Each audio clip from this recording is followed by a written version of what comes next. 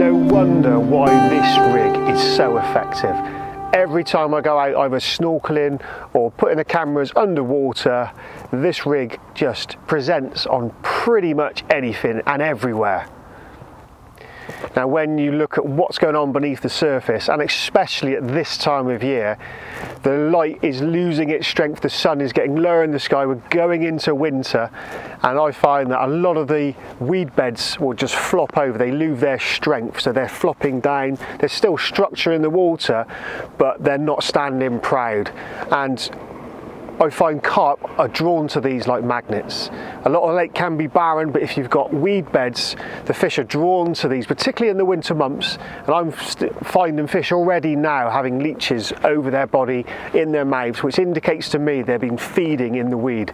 That's where the last of the food's probably lying for the winter months. So having a rig that presents over that terrain is absolutely crucially important. And unlike other rigs, like the fashionable, say, Ronnie rig or rigs like that, which need a clean bottom to present over, the Chod rig since its conception has just been an absolute winner for casting out onto showing fish over areas where you're not sure of the drop or not sure of the depth of the weed.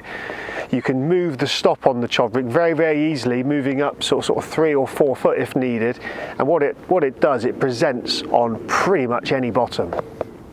One of the key points for this rig is it bridges over weed, and unlike other rigs that rely on like a leg clip system which plummet through the weed, what you find is the Chod rig, because you've got the long length of line and then the Chod standing up, that long bit of line is a bridge. It's a bridge, and if you fish it with a relatively light lead, that lead doesn't plummet down, and it just creates a nice bridge over weed, and then your bait is standing proud. So your bait doesn't end up going through the fronds of the weed, going down out of sight. It is absolutely visible at whatever level that weed is. So you don't have to think about anything in terms of like other rigs with the length of the hook link. With a Chod rig, 2 or 3 inches, all you need, bridges over whatever weed's out there, and it'll stand proud. And the amount of times those fish are circling those weed beds in the winter or wedged in them, a bait just standing proud really catches them out. One point worth mentioning is the Chod rig out of the water can look a little bit crude. I tend to fish mine on a naked Chod most of the time. You can fish it on lead core and other leaders, but I find that a naked Chod, once that goes out into the lake, you'll be surprised how well that disguises and beds itself in, and it's actually quite inconspicuous. And don't forget, these big carp are coming in they're spotting the pop up from a distance and coming in, and when they're coming in vertically on the bait almost, then the bait that's presented over weed and in amongst debris, it, all intents and purposes, looks like it's a bait just hung up in the weed. So although it looks quite cumbersome out of the bank, when it's underwater, from what I've seen and what I've videoed, it looks absolutely perfect.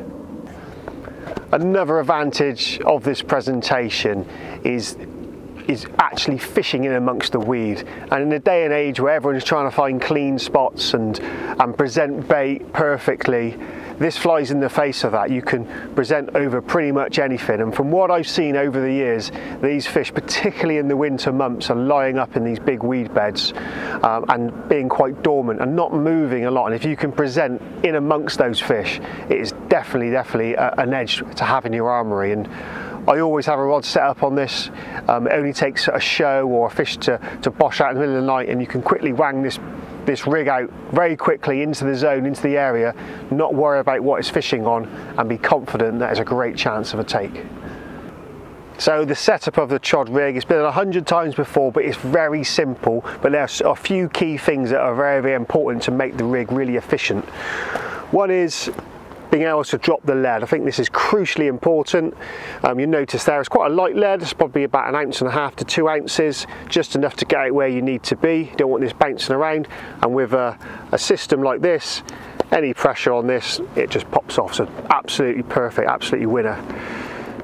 So just moving down, then we've got the actual Chod rig itself. Now this is historically made out of a bristle filament type material, and then you can curve it to give you that lovely bend there, which just nestles in and makes sure that the hook flips whichever way the carp's coming from, just flips round into the bottom lip. Just moving up to the hook section, the hook.